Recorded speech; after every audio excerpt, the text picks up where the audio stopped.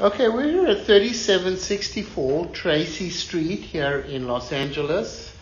Now, we're here to check the main sewer line. We obviously cannot check every pipe in the house. However, you can literally stand up underneath the house and all the plumbing is pretty visible. So you'll have the general inspector check everything. We're here to check the main sewer line, and this inspection is based on my opinion. So we started off by running our camera from this 4-inch cleanout located here in a little crawl space behind the garage in the little crawl space. I did also locate a cleanout where the pipe exits the house, so just to let you know that that is available. Now we have our camera in, we're all the way out to the city connection in the street.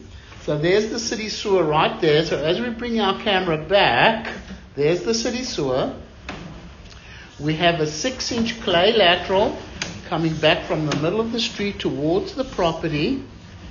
And this appears to be in pretty good condition. I don't know, it looks like it might have a lining in it. Yeah, I think that looks like a lining, a cured-in-place pipe lining. But as of today, it's all in good condition.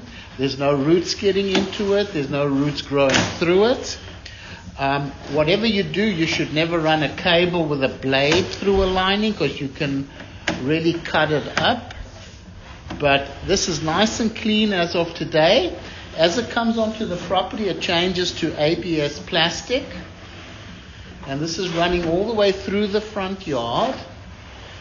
All in good condition over here. Nice and clean. Looks like a polyethylene pipe. You can see how it bends over there. So this is all looks good. That's the clean out outside that I was mentioning. And now it's going to come underneath the foundation of the house. And now we're underneath the house, still in ABS plastic. This is all visible. Comes back to the original cast iron pipe. Obviously getting a little old, but it still appears to be in pretty fair condition with some very minor rust buildup.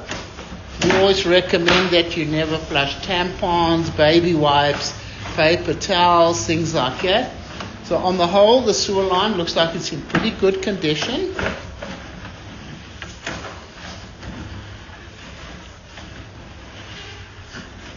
As it's going to come out of this clean out underneath the house, we'll go ahead and stop the recording over here.